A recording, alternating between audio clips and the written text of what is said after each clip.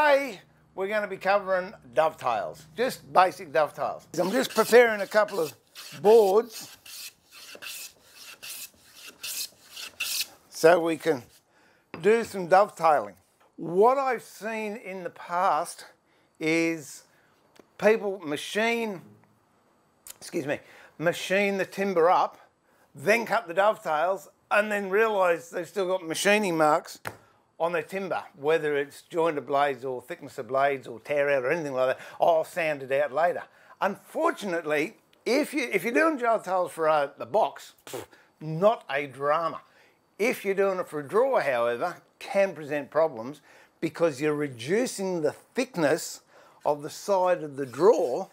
So even though you put it together initially, you've got a really nice tight fit. And here's a little bit of trivia for you. On the White Star Line, of which the Titanic was one, the carpenters on there, the head foreman, to check the drawers on the bedside tables or any drawers, the test used to be get your finger, bottom right hand corner of the drawer and push it in, and if it didn't catch, it was a good drawer. If it caught, it meant the drawer was too narrow and it was kinking in the cavity, or if it wouldn't go in, it was too wide and it needed something taken off. If you get into the habit of finishing it or sanding it, planing it, whatever, to size before you actually measure the dovetails, because it will make a difference to the mating parts. So I think I'll just about finish that. These ones are done.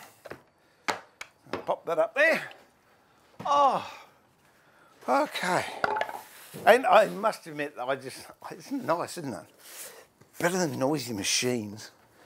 Now, dovetails, really, they're a basic joint, but over, I don't know, maybe the last 50 years, well, I'm dating myself now, but definitely since the 80s, the dovetails become more of a showpiece joint than an actual structural joint, even though it is a structural joint.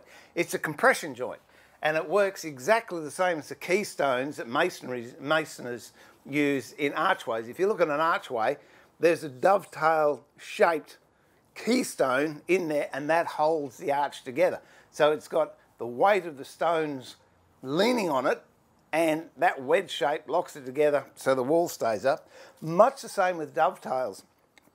They're a compression joint, and used in drawers, when you pull the drawer, it actually locks into itself, and that keeps the drawer front off. If you just had a butt joint on there, over time that would weaken and you'd pull the drawer front off. There are a couple of other variations in drawer construction, but dovetails I think are the most common. And now, what was I looking at the other day? Apparently there was a Roman fresco going back, I don't even know the day, but let's face it, if I get past last week, it's all ancient history. But let's say 100 years BC. And there was a fresco, and a carpenter was working on a job, and he was actually cutting a dovetail. So they've been around for a long, long time. You might be familiar, people go, oh yeah, I'm doing a dovetail, and it's a 6-in-1 or an 8-in-1. They're the two main sizes you find when you're doing furniture, for example, or boxes. Boxes are a different kettle of fish, but we'll cover those later on. So how do they arrive at 6-in-1 and 8-in-1? It's easy. Just off the record, not off, no, it's on the record because it's on a stream, isn't it? For your information, my preferred dovetail is a 5-1/4-in-1. There is a secret dovetail, Japanese dovetail joint I do, and that actually is a 4-in-1. And now a 6-in-1 is actually, it's the same as a gradient on a hill. It's 6 inches up, 1 inch in. So if we come in 1 inch on this piece of paper,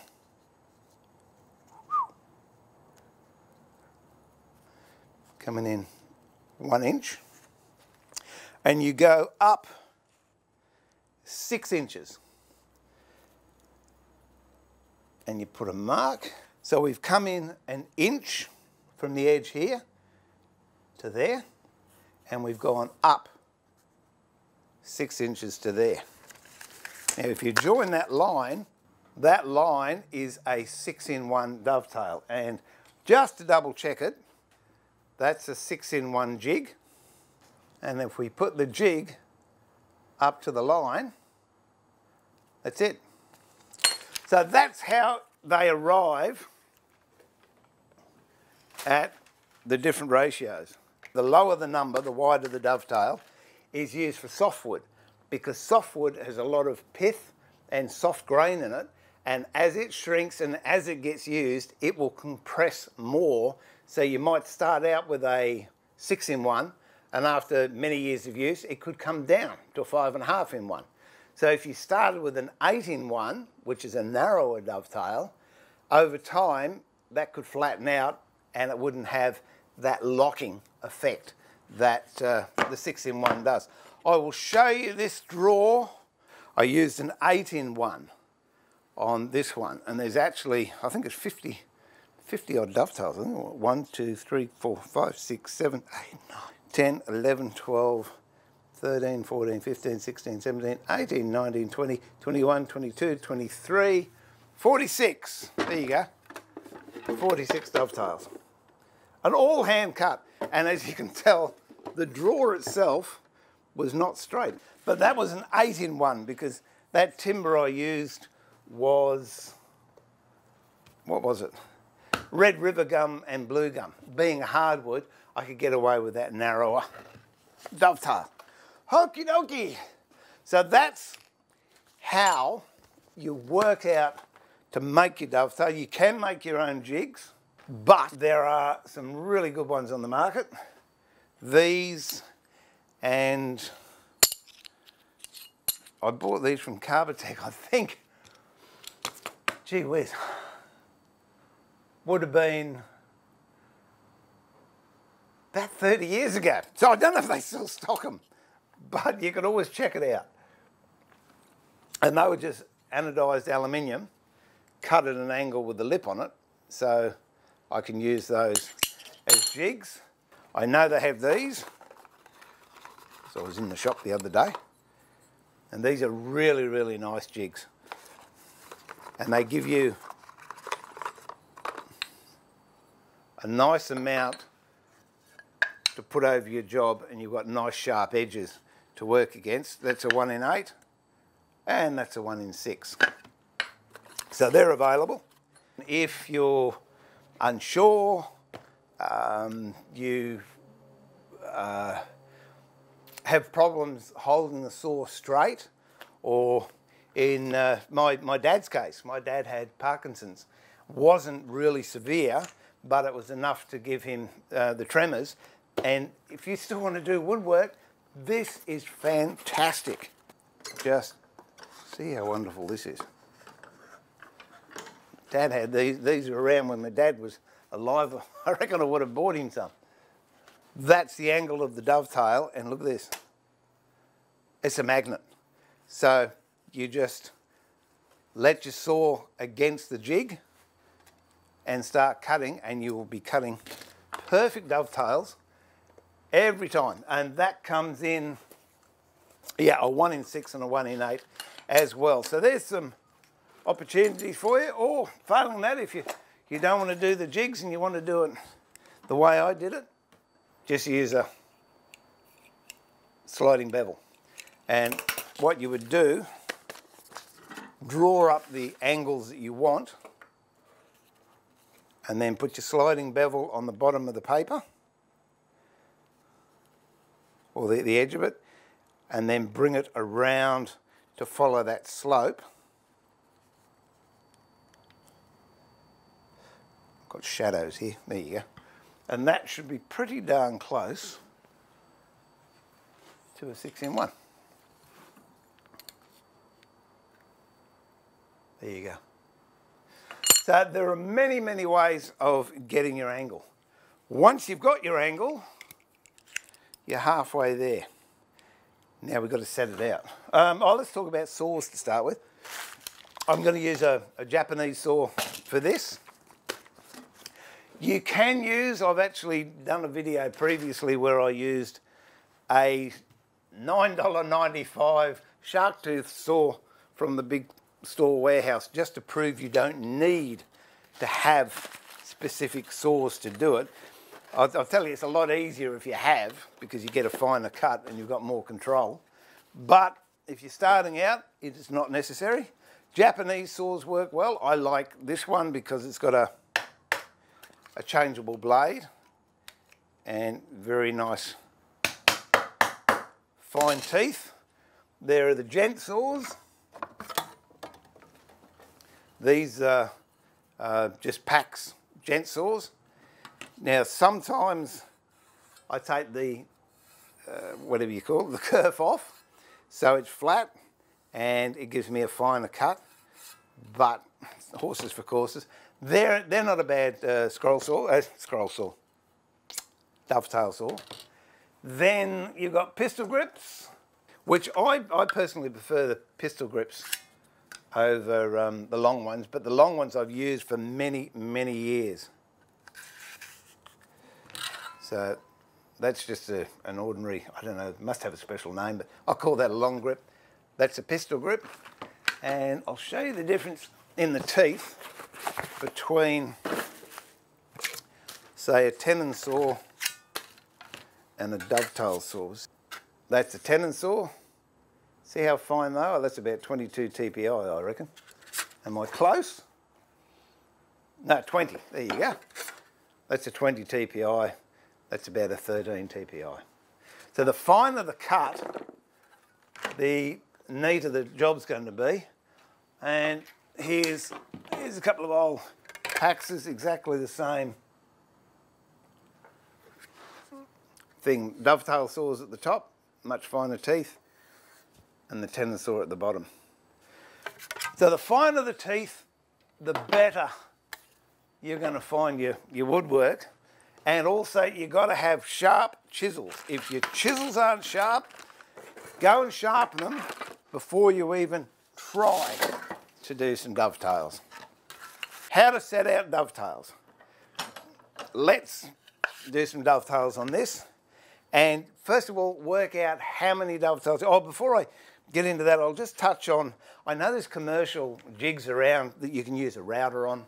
You can cut dovetails on a bandsaw, you can cut dovetails on a table saw, and the jigs which you can get, I think there's ones that spring to mind. I think there's a Gifton jig, there's a Lee jig, an Incra jig, and I know there's some generic ones out there that you use a dovetail router bit on, if I can find one. And again, they come in the same two sizes, a 6-in-1 and an 8-in-1. I think these are both 8-in-1s. And they're fine. They are fine, and you'll get dovetails cut with those. The reason I don't like them, and I much prefer cutting dovetails by hand, is I have more control over the design and the placement of the dovetails. But so often I've seen people, they'll make a box with dovetails in it, and then they'll have to cut through a dovetail when they take the lid off, because the jig that they're using only allows them a certain size. Whereas, I wish I could find the top to that, if you set them out yourself and cut them, you can then design it. I've got dovetails here, and then the lid, I had two smaller dovetails. So when I cut the lid off, that was cut off by hand.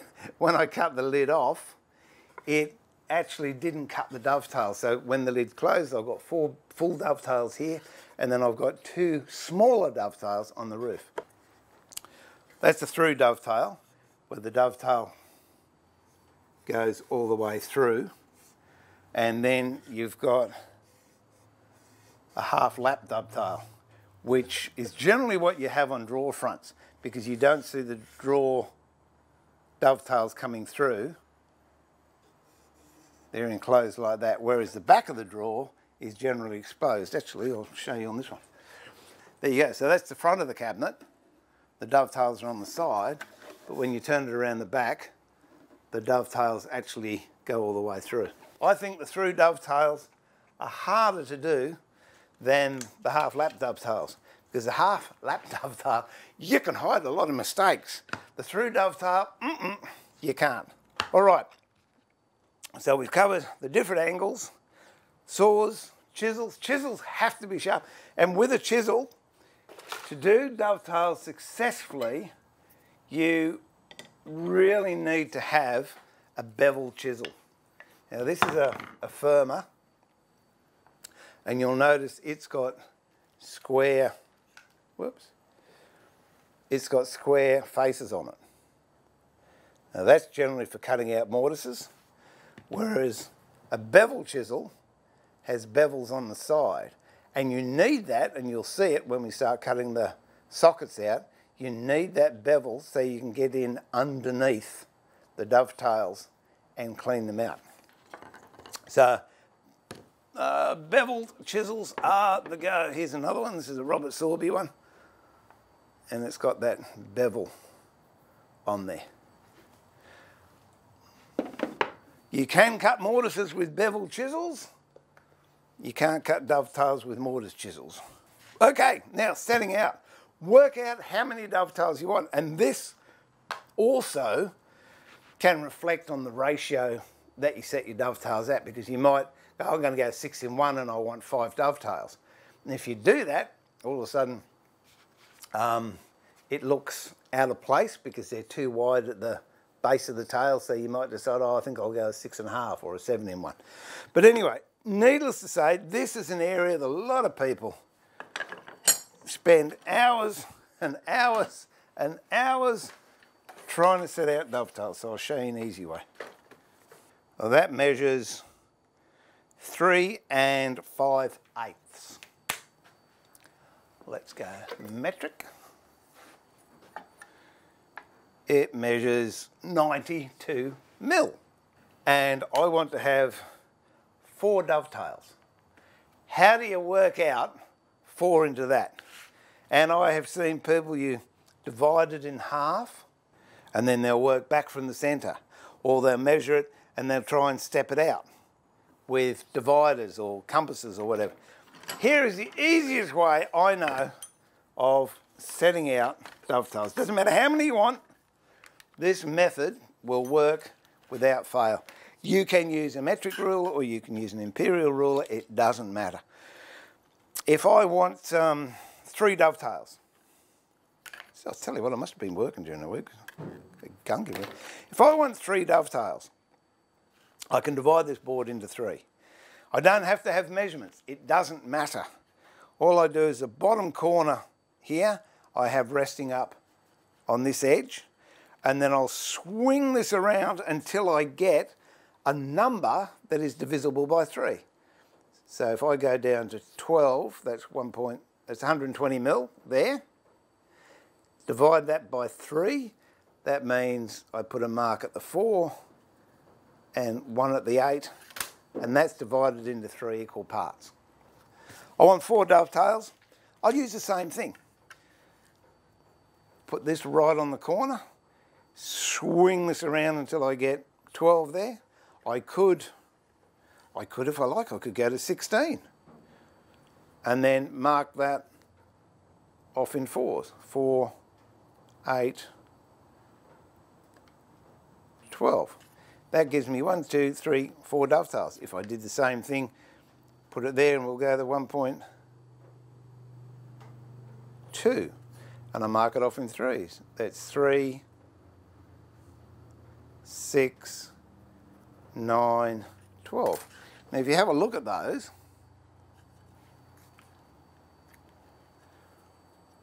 2 marks, that one there and that one there are the same spacing, that one and that one's the same spacing, and this one and this one are the same spacing. Again, if you used inches, you could have that there, spin that round to 4 inches and just mark off 1, 2, 3, 4. They're going to be identical. That's how you divide any board up into equal parts. Much easier than guessing and trying to work it out with feeler gauges and whatever. I will mark this quite severely only so you can see what we're doing. Normally I wouldn't. because it's going to mark the job. 1, 2. Okay, so you can see those indentations. That's 4 equal portions. What I'm going to do now is grab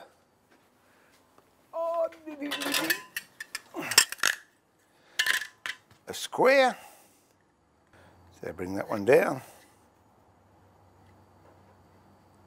Bring that one down. And bring that one down. So now I've got 3 pencil eyes, 4 spaces. Put that in the vise. And what I like to do is just get a knife and just put a little knife cut on each of those lines. But when you're marking and you're using the square, instead of putting the square onto the mark, it's much more accurate to put your knife on the mark, then move your square up to the knife. 1 mark, square under the knife, knife into the square. There you go. So now we've got 1, 2, 3, 4 spaces. What I will do, so you can see, I'll actually put pencil in there so you can see the marks. There you go. Now that's giving you the 4 spaces, but now you've got to draw the dovetails in. And what I do is, and that, look, honestly, if I was running this stream, say I did it over 6 weeks or 8 weeks, and it was basically the same thing, showing you how to cut dovetails, I would do it 8 different ways.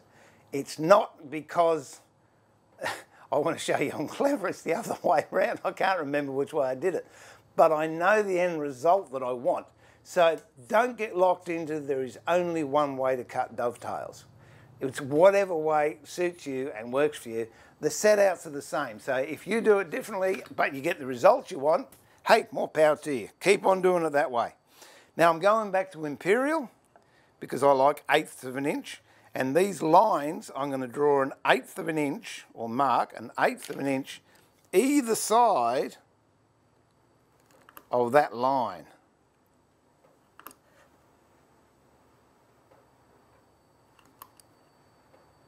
And then from the end, come in 1/8 from each end.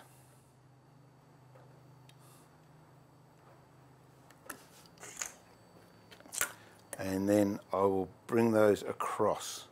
Knife in the mark, draw it down.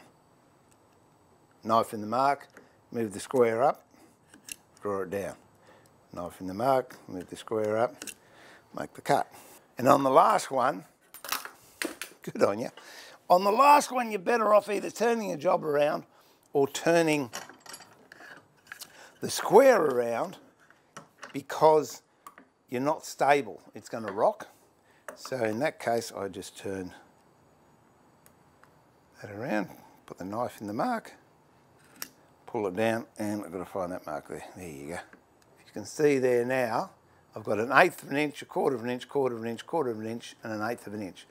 But these tails are still the same width.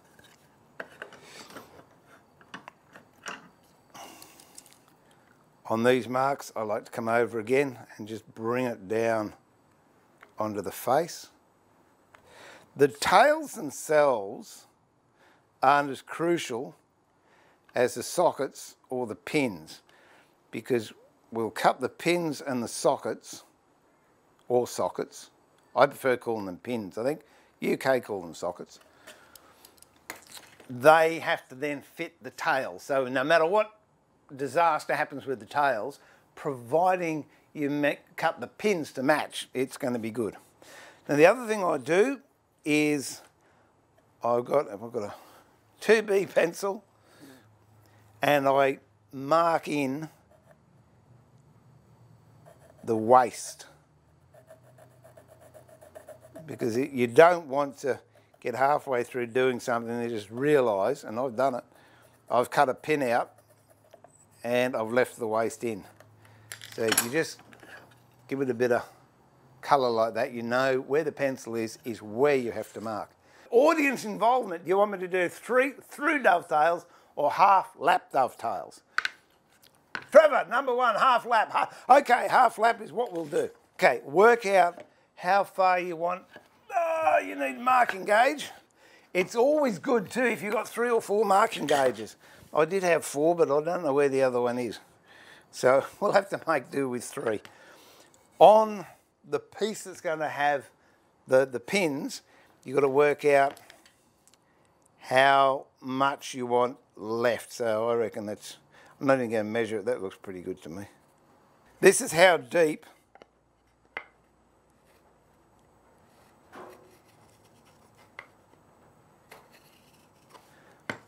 the tails are going to be. So where we've marked here, lightly mark a line around here. That's a way to always tell if dovetails have been hand cut, if you can't tell just by looking. If you can see a scratch mark or a gauge mark all the way around, you know they're, well, 9 times out of 10 it means they're hand cut. Okay. I'll do this a bit heavier than I would normally on a job, only so you can see it. So there's our depth line, and these are the intervals. So now get your marking gauge, or your dovetail gauge. So make sure you've got it, so you're going to make a dovetail. If I go this way, obviously it's the wrong way, because the fattest part of the fan is down the bottom, and it won't work. Put the knife in your mark, slide your gauge up to it, do a mark.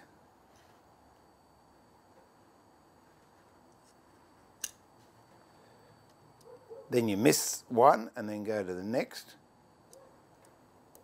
Put your mark, miss the next one, do the next one.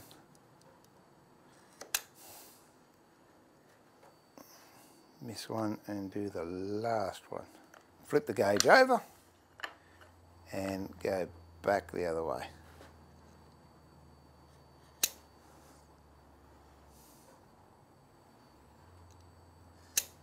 Colour that in.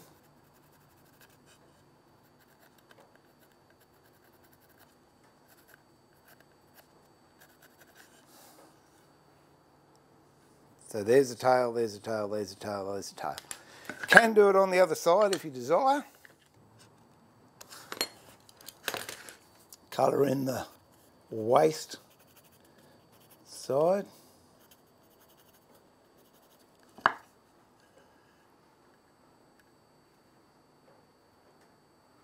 That looks pretty darn close, I think. Now another thing I like to do, which I didn't used to do, but as time marches on and your eyes get a bit not quite as good as they were, I like to put a bit of masking tape around that line. If you can, divide that gauge line in half, and that way, and I don't think there's any disgrace in doing this at all. That way you can get to see the line you're working to a lot easier. Now we'll pop it in the vise and we will start cutting. You can pre-drill. I've seen people, what they do is they'll drill these bits out to get rid of waste, but quite frankly, why bother? And what saw I use? A Japanese saw. Thing with Japanese saws, remember, they cut on the backstroke. So don't have your thumb behind it like that when you're using it, as I have done. Now, some people, and again, this is personal preference, they will put it in an angle, at an angle like that, so they're cutting straight down. For me, look, just put it this way and get used to cutting at an angle. Because if you ever want to do these freehand, that's what you do. You just put it in there, you cut, excuse me, you cut all one way, turn the saw over, cut the other way, and you've got your angle. Now what we've got to do is cut on the waist side of those marks. So don't cut exactly on the mark, just cut a little bit outside the mark.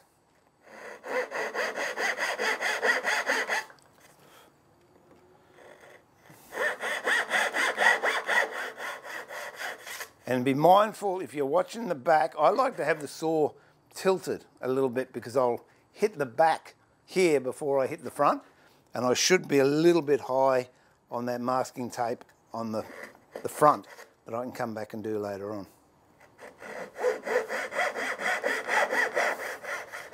A little technique if you want to, if you're doing lap joints particularly, if you just bend the saw slightly so you get a little bit of a camber happening, it does help them fit a bit better.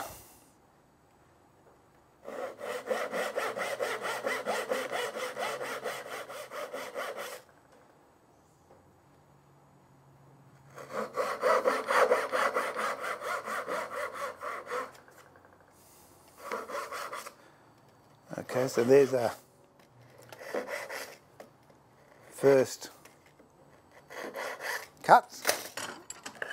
I'm on the line with those, and on this side I'm a little bit high of that tape, so I'll turn that around and then I'll just bring them down to that tape line. Just let the weight of the saw do the job, don't push it. Then we go back the other way.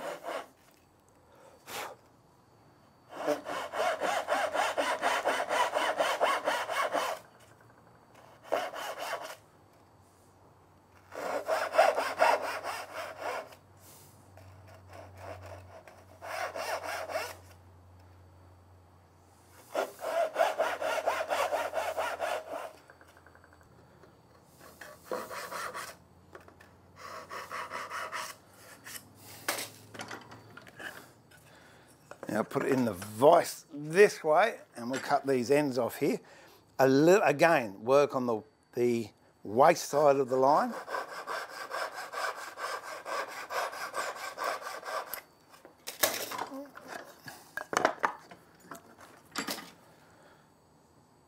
And then we'll clean the rest up with a chisel.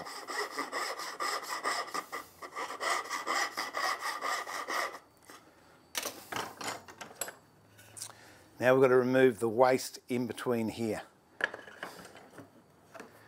For that, there's many things you could use. You can use a coping saw and slide it down and cut the waste out this way.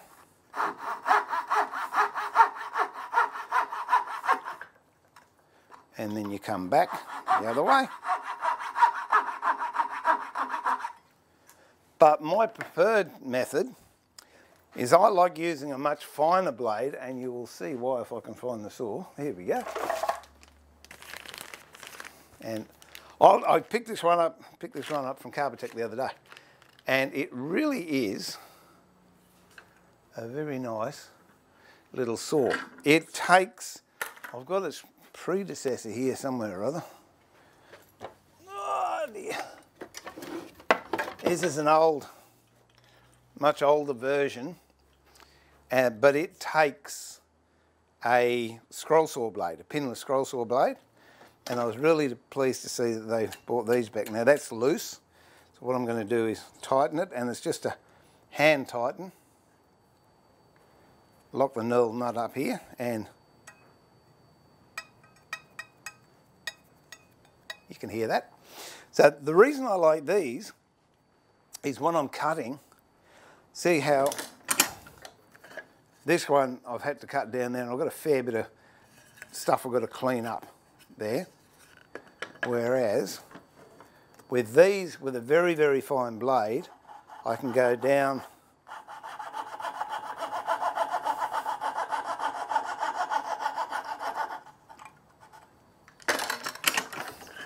and just staying just above the line, I've taken all that waste out. So it helps me when I'm cleaning them up. See if you can get hold of one. That's a, what is it? Pegasus adjustable SMSA frame. There you go. But they really are nice.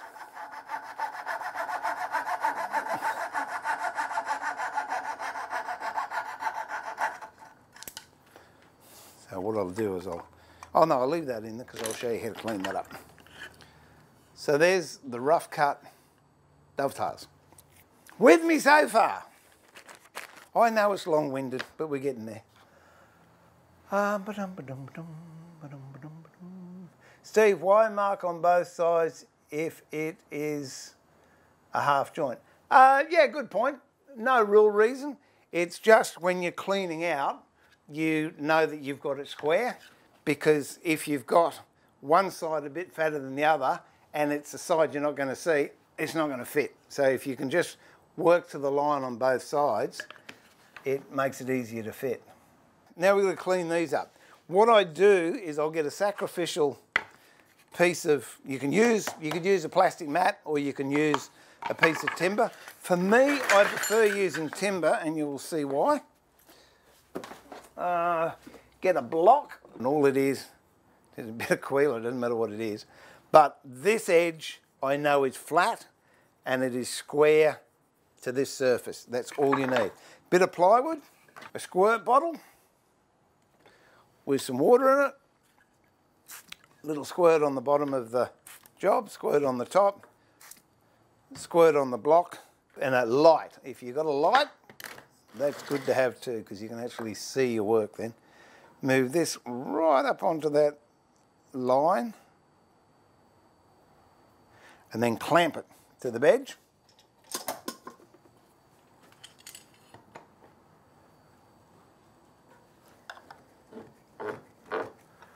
Now I know that's square, so if I'm using that as a brace from the chisel, I'm going to be cutting square. So I start, actually this one here that I did with the coping saw, it's wider, narrower than 3/8, so I'm going to flare those tails out if I use. So I use a 1/4 inch chisel and I bear down. I'm not going all the way through, I'm just going halfway or just over halfway. Okay.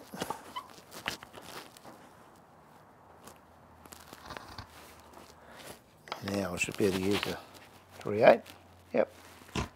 And you can see that's a great example of why you've got to have a bevel chisel, because the bevels are actually sliding underneath into the taper. So now I'm going to keep the back of the chisel flat against my block and just pare down.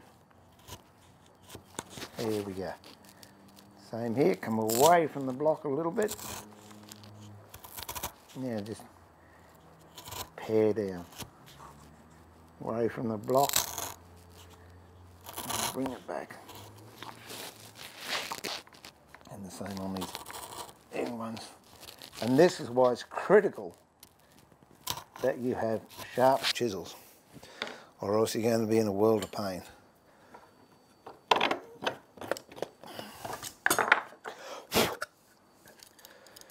Get rid of the waste.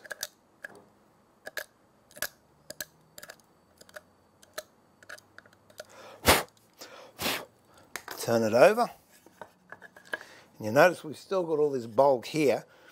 Sometimes if you go all the way through, you actually get a blowout and it'll pull the timber out from the face, which you don't want to happen.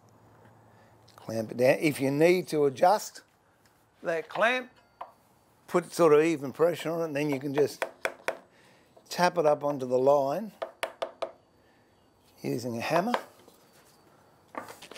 Again, only go halfway, but that should put you into open space.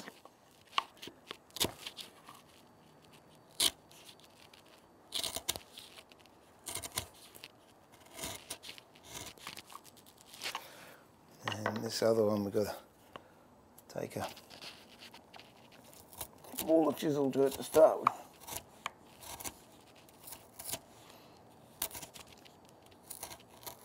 There's always an ongoing argument to, oh, do you cut the pins first or the tails first? Well, I always cut the tails first, and I can't see any advantage of cutting the pins first, but I can see the advantage of cutting the tails first, especially if you're going to make a sliding dovetail.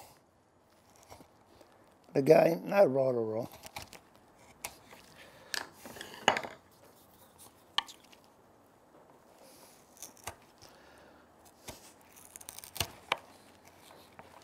I think these chisels have cut that many dovetails, they should be able to cut them themselves. Now, come down on the line of the dovetail there. Square them up. Great sound that, isn't it?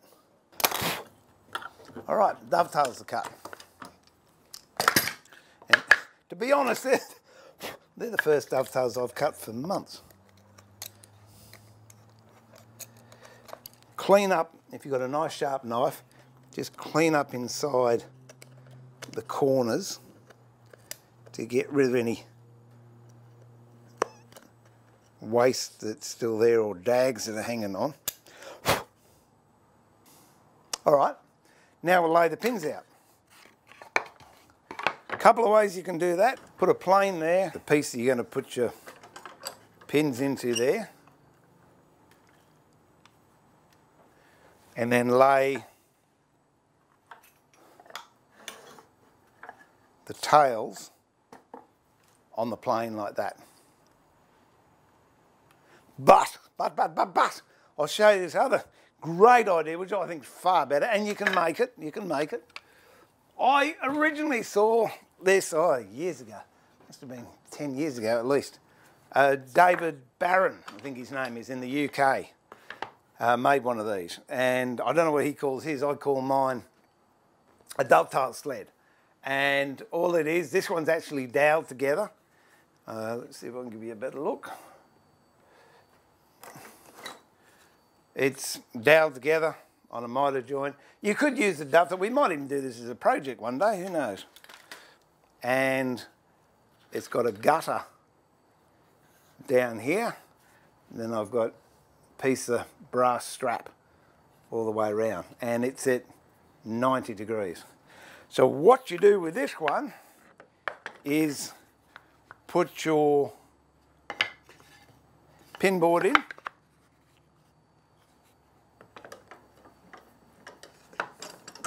Pop it in the vise, like that. Make the pin board level with the deck. Tighten it up. Get your tails, put it against the rail. Then you can bring it up and way to go. It is so much more convenient doing it that way than the other way because you've got a fence here. The plane works fine, but you can knock it off askew, whereas when you've got that fence up there and this channel down here, it's to just get any dust or muck that might get in the way. If we need it, we can put a light on top of that so we can see what we're doing. Line it up to the mark. Get a knife. Now this is important that you use a knife when marking the pins. So I said dovetails, it's not as critical. You can use a pencil. But if you start using a pencil line when you're cutting the pins, you can get confused because, oh, do I cut on the inside of the pencil line? Do I cut on the outside? Do I cut on the pencil line? Whereas if you've got a knife, you have a really, really accurate mark. So that's there, holding that nice and firm. You can clamp it if you like. And just draw in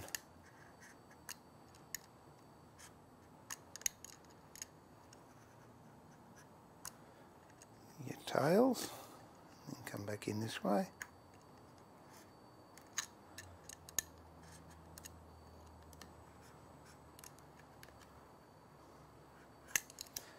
A bit too far with that, but that's all right. And there you go. Are they all marked? Yep.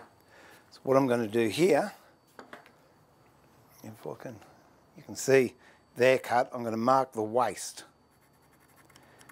And the waist is where the dovetails are actually going to go in. So I've just got little indentations in there. So now I can bring it over and bring those lines down. And we want them to come down the thickness of this board. You can either put your board on there like that and mark it with a knife, or if you prefer, this is why I like multiple gauges, especially if you're doing a lot. You see, if you finish hand planing these, you could be a little bit out. So if you're using a marking gauge, you're going to have the same distances, whereas if you just mark it out like I did then, putting a board on can make a bit of difference. Now we'll just mark down there. You don't have to mark the ends because all we're doing is taking these pins out. Again, get some masking tape if you want. And now continue these lines down to the masking tape. What I do, put the knife in the slot, move the square up, and then take the knife out and then pull it towards me. That way I'm not going to run the risk of actually coming down on the job. Okay, so what we're going to do now is cut the pins out. Come in at an angle and also the saw at an angle. Obviously you can't cut like that. You can, I'll show you a couple of ways of doing this. Shall I? No, we'll cut them first. Now on the waste side, so I'm actually cutting on the inside, on the socket side. And I've got 2 lines to go to. I've got to go to this back line and I've got to go to this side line. And 3 lines actually, and the one down the bottom. So there you go.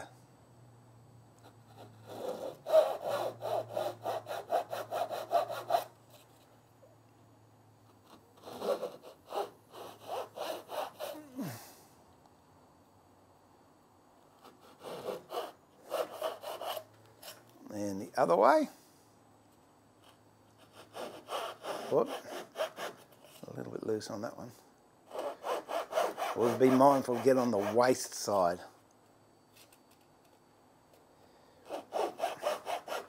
It's much easier to pare stuff out than glue stuff in.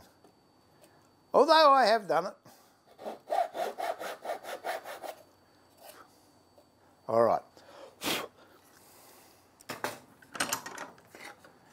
So we've cut down there. We've cut as close as we can to that line. We've cut on an angle. Next thing is to get the chisels out.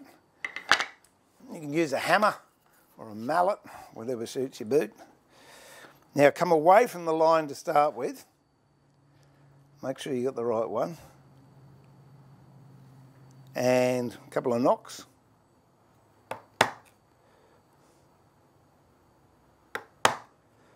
Away from the line.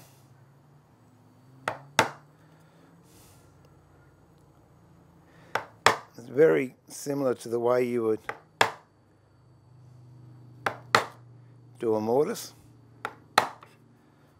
I've cleared the way so when I put the chisel on the tape line and knock down, there's a cavity there that this material can go into, which will give me a sharp cut right on that line.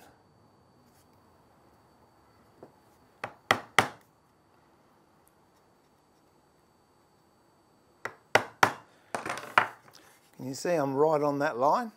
Where if I hadn't have done that relief cut and I did a cut like this right on the line, because the design of the chisel, it would push the cut back. So it's very important to remember to put that relief cut in.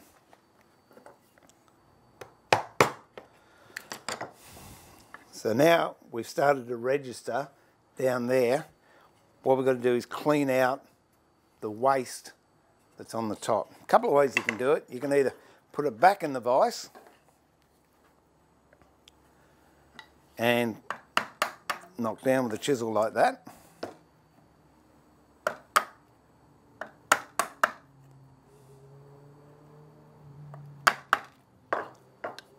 can see I'm taking all that waste out, and then just push forward and clean it out. As it gets wider, obviously you can use a wider chisel if you want.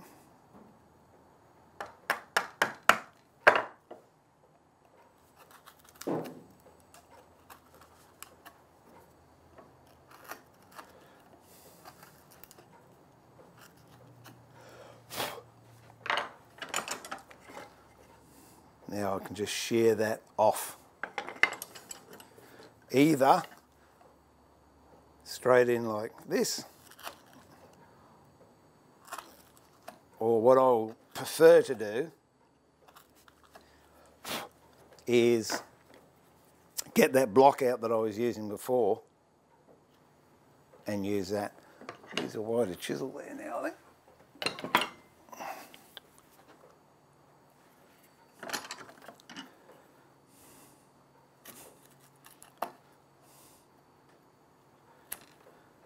And I can come right down on that line.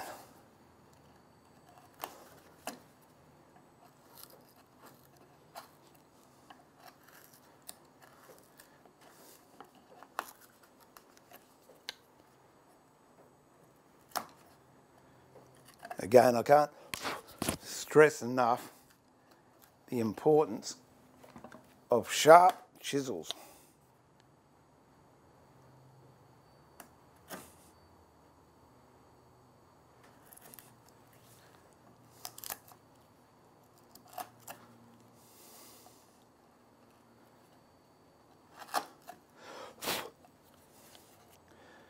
I'm just going to refine that pin by going right down that cut line we had.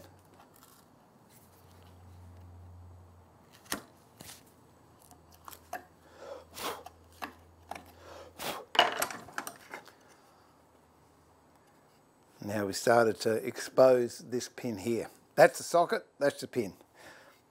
I will do it a different way here because it's quicker. Well, quicker for me.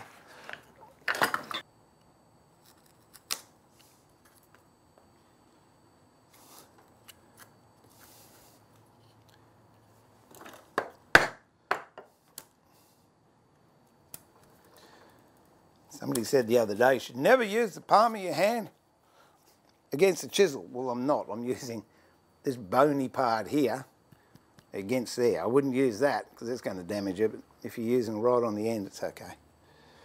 But again, whatever makes you feel comfortable.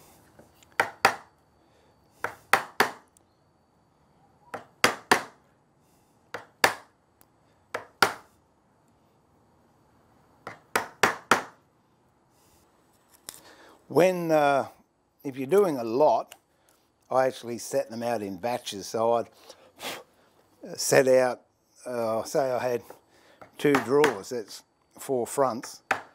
I would set out the fronts in one hit. Just put them all together in the vise and draw them all up in one go. And yeah, it does take time.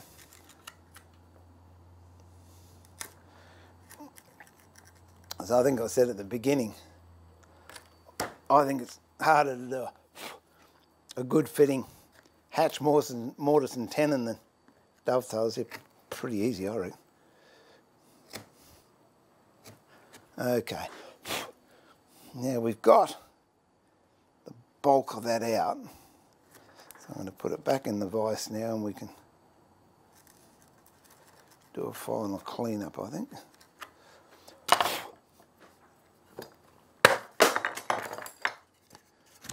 Now I'm right over the top of my job and I'm actually paring down to those mark lines.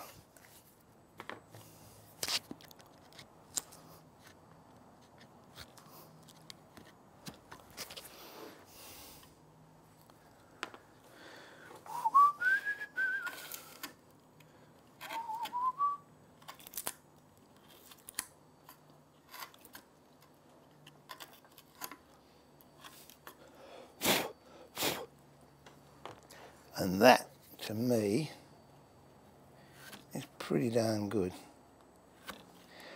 If you're tempted, if you're on the mark line, you got, oh, maybe a mil, don't take it in one go.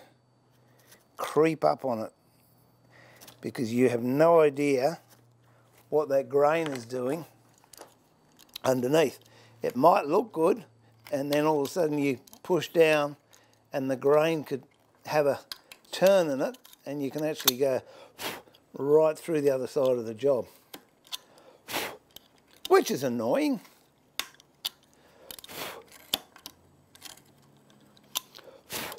Good to have a little knife that you can clean up with. Also, if you can get one, there's not many of them around, I know, but a 1/8 chisel is something that you can use a lot when you do dovetails.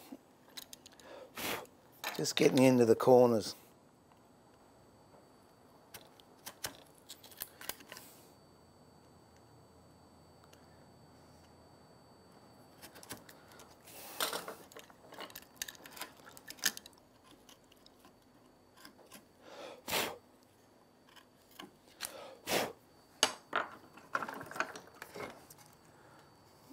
And there are the pins.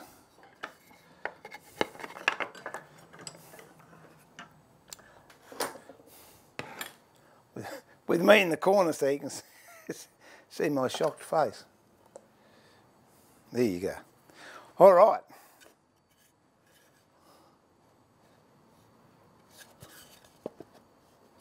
Ready?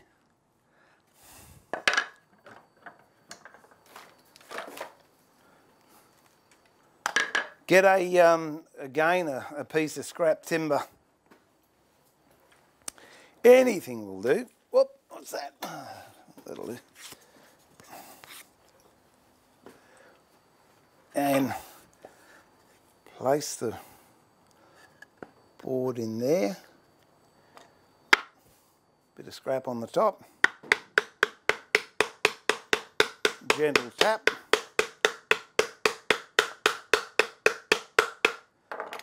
See how we're going. Whoops.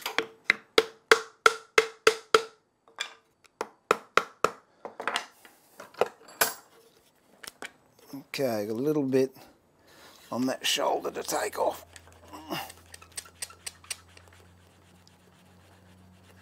And then I'm going to be pretty happy with that, I think.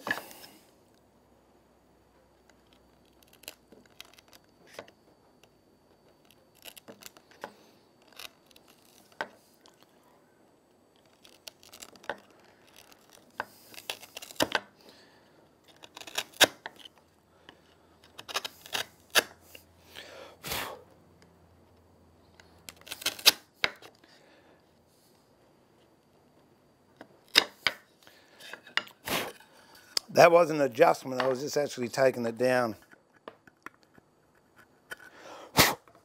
to the line.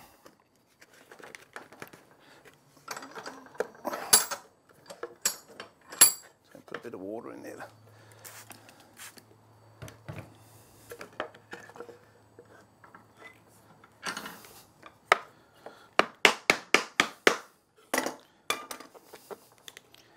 And where's a plane?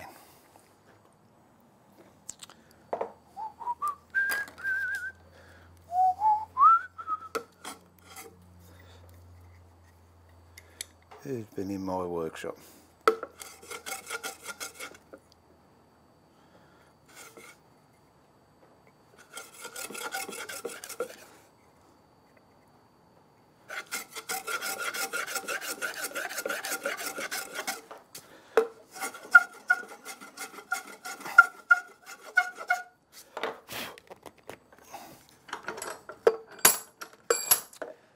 There you have it. By the time that's been glued in, that's going to be looking pretty good. There's a clean front, and there's the dovetails on the side. There you go. Well, I hope you enjoyed that. That was fun. Oh, I just love doing things unplanned. But anyway, that's how you do dovetails. Not hard, just take your time. But what tricks can I give you? Accurate measurement, particularly on the pin side. I'll tell you what I'll do. I'll do a freehand. I'll do a freehand dovetail. I won't cut it out because you cut it out exactly the same way. But mark out. No, we won't even do a mark. I'll put a depth mark of how deep I want to go. I might go that deep.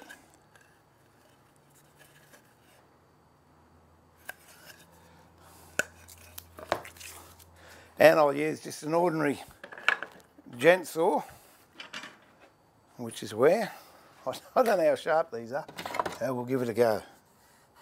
Here we go. All right, this is just freehand. So if you've got nothing and you haven't got any jigs but you still want to do dovetails, this is how you do dovetails. Set yourself up in a comfortable position and find an angle that you are pleased with, basically. And then come in about a 1/8 of an inch and do your cut. Over here, do another one.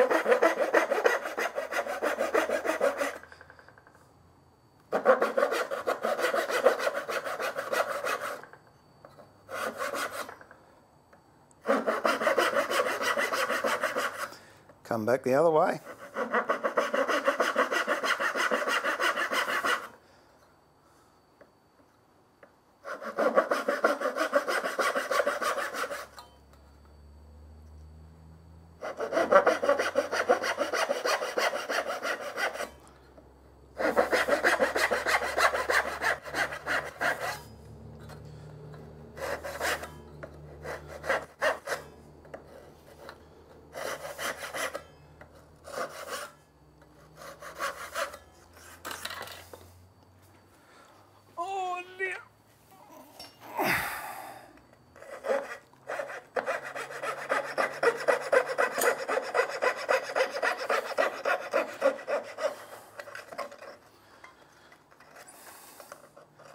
The only reason I'm not using that other saw is because I don't know where it is. I can't find it.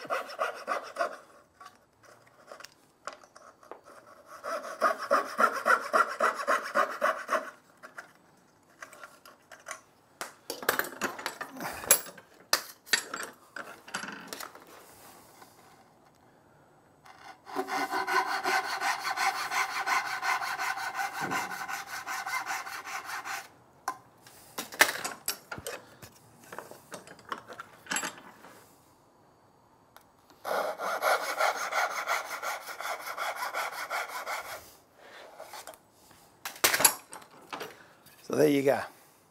If you want, that was totally freehand. Just say that was totally freehand. They're most likely not identical. They might not even be correctly spaced. But if you're in a pinch and you've got to get something done in a hurry, that's a quick way of doing them.